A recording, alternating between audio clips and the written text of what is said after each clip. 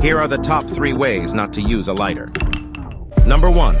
Holding down the ignition for a prolonged time can overheat the lighter, causing it to malfunction or even explode. Number 2. Don't light a candle like this. I swear I know it's the first thing that it comes to mind. I want to save you from figuring that out, bro.